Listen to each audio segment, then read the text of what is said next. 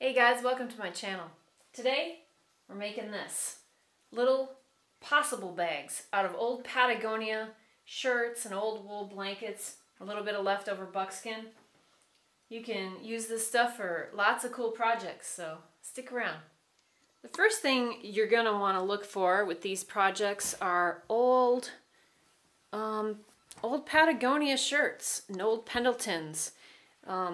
You can find these shirts at thrift stores, and a lot of times they're so small they don't fit anybody. So I've taken to getting this material and using the raw materials to make something else.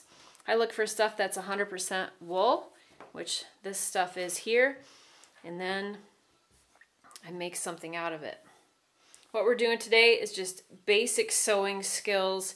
Anybody can do this. You can either do it with a sewing machine, which is just real basic stitching, or you can do it with a needle and thread. All right, the first thing you're going to want to do is just cut out a piece of the fabric from a shirt or a blanket and just cut a square any size you want. We're just going to be folding it over. Real simple, no measurements, nothing exact here.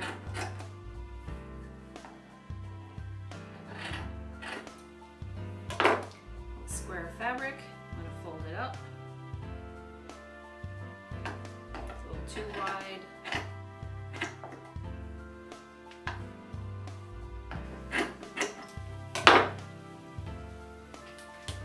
I am left with a little square of fabric like this, and I'm leaving a little bit of a lip on the top.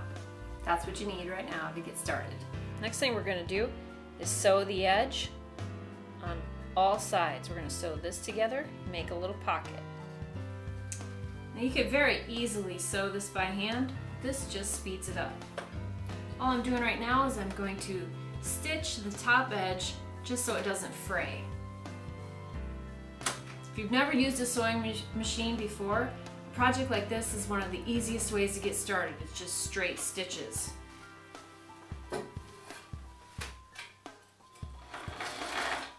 Do a little reverse stitch to hold it.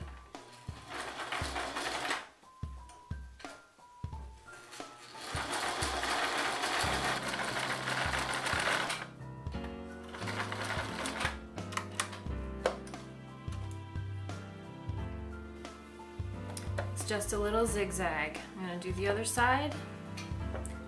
Same exact way. Reverse. Hold the stitching.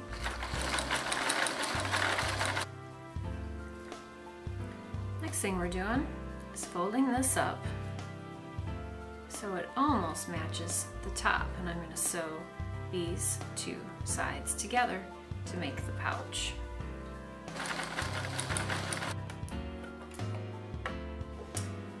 Now what I'm left with is just a little sewed pocket, which is just what I want.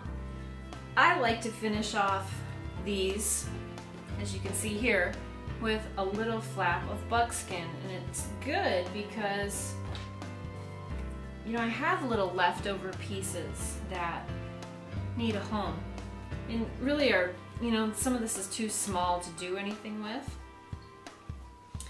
So you can find a piece that looks like it will fit well and go ahead and sew that in place next on the machine.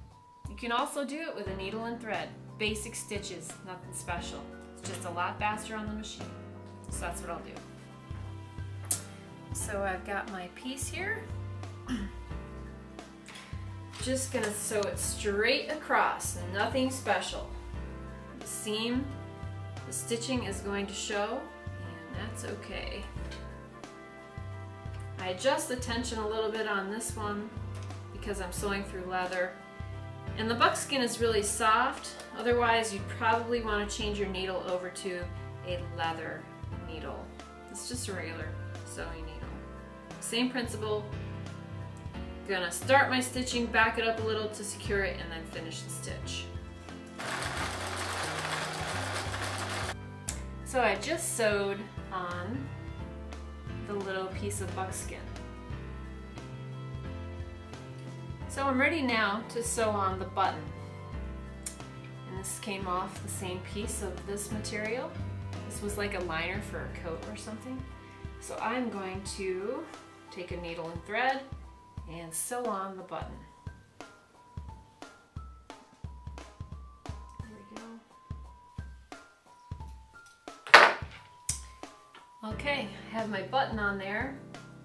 Now I need to put a hole through the buckskin so that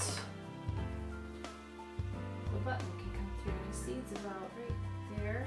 Just gonna poke a little hole in and make a slit. It's pretty easy.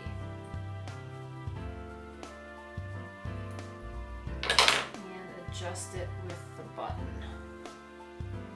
So it needs to be a little bigger yet.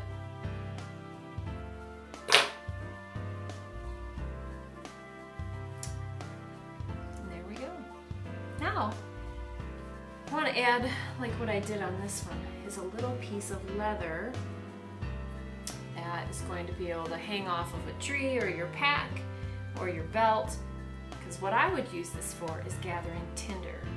You can put anything you want in here. So let's add a little piece of leather to this. Got a piece here, and again, I'm just going to open up my buckskin. I'm going to sew it right here on the corner. I'm going to do that by hand too. Just loop it like this and sew it in place.